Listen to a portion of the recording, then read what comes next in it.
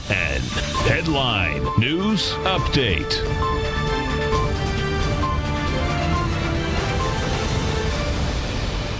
Good morning, everybody. I'm Tommy O'Brien, coming to you live from TFNN headquarters in St. Petersburg, Florida. 9 a.m. Tuesday morning, 30 minutes to go until the opening bell. We got markets slightly in the red right now, but off of the highs that we had this morning. S&P futures negative by 2 points, trading at 32.41. Dow futures negative by 22 points, trading 28,620.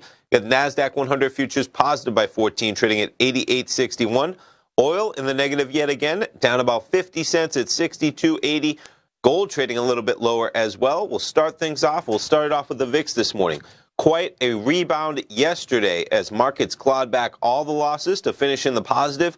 We had the VIX early yesterday morning at 1639, finished the day with a 13 handle. This morning, you have markets a little bit in the red, the VIX a little elevated, 1404 in the volatility index.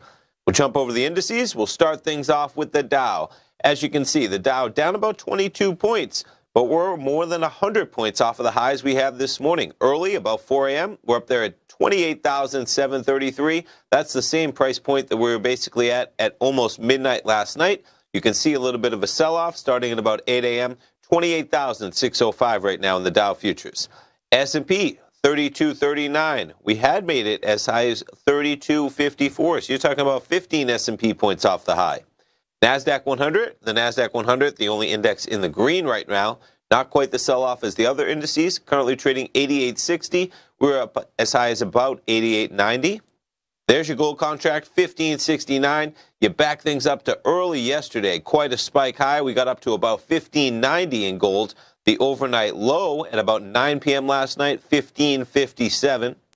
Crude oil, $62.77. Last night we were down there at about 62.39.